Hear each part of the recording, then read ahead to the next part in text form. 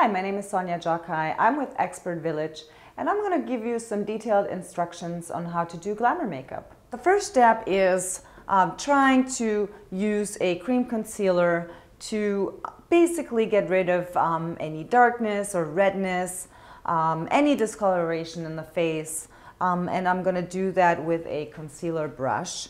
I like these palettes because I can sort of mix the right shade. It makes all the difference. So I'm going to go ahead and start in the corner of Shayna's eyes and blend the product with my concealer brush. Bridge of the nose. That's where most people have a little bit of redness, right around the nostrils. And it's nice to just get rid of any shadow under the eyes with the right color concealer, maybe on the chin.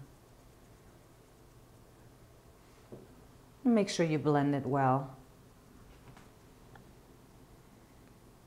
So as you can see what I've done with Shayna's face, I basically just went in and put a little bit more of a heavier product right in the areas that we don't want to see.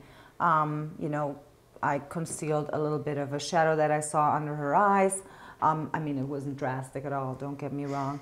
And a little bit of redness around the nostrils. So that's it.